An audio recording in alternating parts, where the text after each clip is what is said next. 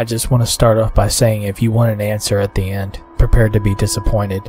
There just isn't one. I was an intern at Nickelodeon Studios for a year in 2005 for my degree in animation. It wasn't paid, of course, most internships aren't, but it did have some perks beyond education. To adults, it might not seem like a big one, but most kids at the time would shit themselves over it. Now, since I worked directly with the editors and animators, I got to view the new episodes days before they aired. I'll get right to it without giving too many unnecessary details. They had very recently made the SpongeBob movie and the entire staff was somewhat sapped of creativity, so it took them longer to start up the season, but the delay lasted longer for more upsetting reasons. There was a problem with the Series 4 premiere that set everyone and everything back for several months. Me and 2 other interns were in the editing room along with the lead animators and sound editors for the final cut. We received the copy that was supposed to be Fear of a Krabby Patty and gathered around the screen to watch. Now, given that it isn't final yet, animators often put up a mock title card, sort of an inside joke for us, with phony, oftentimes lewd titles such as How Sex Doesn't Work instead of Rockabye by Valve when SpongeBob and Patrick adopt a sea scallop. Nothing particularly funny, but work-related chuckles. So when we saw the title card Squidward Suicide, we didn't think of it more than a morbid joke. One of the interns did a small throat laugh at it. The happy-go-lucky music plays as normal. The story began with Squidward practicing his clarinet, hitting a few sour notes like normal. We hear SpongeBob laughing outside and Squidward stops, yelling at him to keep it down as he has a concert that night and needs to practice. SpongeBob says okay and goes to see Sandy with Patrick. The bubbles splash screen comes up and we see the ending of Squidward's concert. This is when things begin to seem off. While playing, a few frames repeat themselves, but the sound doesn't. At this point, sound is synced up with animation, so yes, that's not common. But when he stops playing, the sound finishes as if the skip never happened. There's a slight murmuring in the crowd before they begin to boo him. Not normal cartoon booing that is common in the show, but you could very clearly hear malice in it. Squidward's in full frame and looks visibly afraid. The shot goes to the crowd with SpongeBob in center frame, and he too is booing, very much unlike him. That isn't the oddest thing though. What is odd is everyone had hyper-realistic eyes, very detailed, clearly not shots of real people's eyes, but something a bit more real than CGI. The pupils were red. Some of us looked at each other, obviously confused, but since we weren't the writers, we didn't question its appeal to children yet. The shot goes to Squidward sitting on the edge of his bed, looking very forlorn. The view out of his porthole window is a night sky, so it isn't very long after the concert. The unsettling part is that, at this point, there is no sound. Literally no sound. Not even the feedback from the speakers in the room. It's as if the speakers were turned off, though their status showed them working perfectly. He just sat there, blinking, in this silence for about 30 seconds. Then he started to sob softly. He put his hands, tentacles, over his eyes and cried quietly for a full minute more, all the while a sound in the background very slowly growing from nothing to barely audible. It sounded like a slight breeze through a forest. The screen slowly begins to zoom in on his face. By slow, I mean it's only noticeable if you look at shots 10 seconds apart side by side. His sobbing gets louder, more full of hurt and anger. The screen then twitches a bit as if it twists in on itself for a split second, then back to normal. The wind through the trees sound gets slowly louder and more severe as if a storm is brewing somewhere. The eerie part is this sound and Squidward's sobbing sounded real, as if the sound wasn't coming from the speakers, but as if the speakers were holes the sound was coming through from the other side. As good as sound as the studio likes to have, they don't purchase the equipment to be that good to produce sound of that quality. Below the sound of the wind and sobbing, very faint, something sounded like laughing. It came at odd intervals and never lasted more than a second, so you had a hard time pinning it. We watched the show twice, so pardon me if things sound too specific, but I've had time to think about them. After 30 seconds of this, the screen blurred and twitched violently and something flashed over the screen, as if a single frame was replaced. The lead animation editor paused and rewound frame by frame. What we saw was horrible. It was a still photo of a dead child. He couldn't have been more than 6. The face was mangled and bloodied, one eye dangled over his upturned face, popped. He was naked down to his underwear.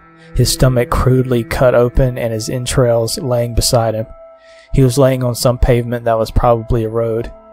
The most upsetting part was that there was a shadow of the photographer.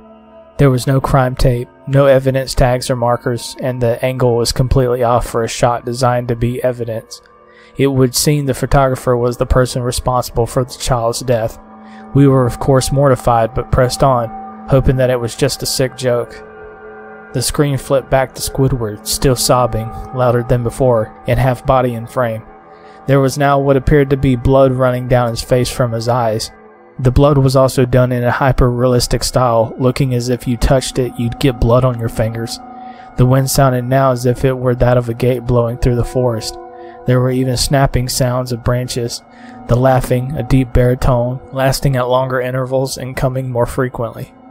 After about 20 seconds, the screen again twisted and showed a single frame photo. The editor was reluctant to go back. We all were, but he knew he had to.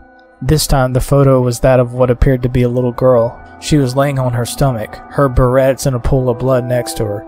Her left eye was too popped out and popped, naked except for underpants. Her entrails were piled on top of her above another crude cut along her neck. Again, the body was on the street and the photographer's shadow was visible, very similar in size and shape to the first. I had to choke back vomit, and one intern, the only female in the room, ran out. The show resumed. About 5 seconds after the second photo played, Squidward went silent, as did all sound, like it was when this scene started. He put his tentacles down and his eyes were now done in hyper-realism like the others were in the beginning of this episode.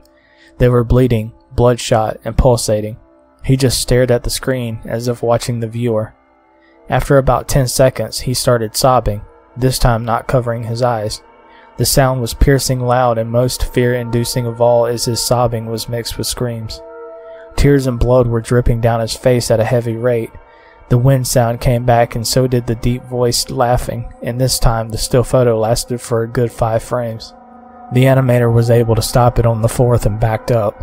This time the photo was of a boy, about the same age, but this time the scene was different.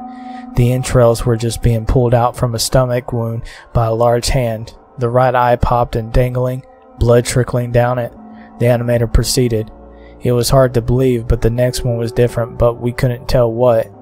He went on to the next, same thing. He went back to the first and played them quicker, and I lost it. I vomited on the floor, the animating and sound editors gasping at the screen. The 5 frames were not as if they were 5 different photos. They were played out as if they were frames from a video. We saw the hand slowly lift out the guts. We saw the kid's eyes focus on it. We even saw 2 frames of the kid beginning to blink. The lead sound editor told us to stop. He had to call in the creator to see this. Mr. Hillenberg arrived within about 15 minutes. He was confused as to why he was called down there, so the editor just continued the episode. Once the few frames were shown, all screaming, all sound again stopped. Squidward was just staring at the viewer, full frame of the face, for about 3 seconds. The shot quickly panned out and that deep voice said, "Do it." And we see in Squidward's hands a shotgun. He immediately puts the gun in his mouth and pulls the trigger. Realistic blood and brain matter splatters the wall behind him in his bed, and he flies back with the force. The last 5 seconds of this episode show his body on the bed, on his side, one eye dangling on what's left of his head above the floor, staring blankly at it. Then the episode ends. Mr. Hillenberg is obviously angry at this. He demanded to know what the hell was going on. Most people left the room at this point, so it was just a handful of us to watch it again. Viewing the episode twice only served to imprint the entirety of it in my mind and cause me horrible nightmares. I'm sorry I stayed.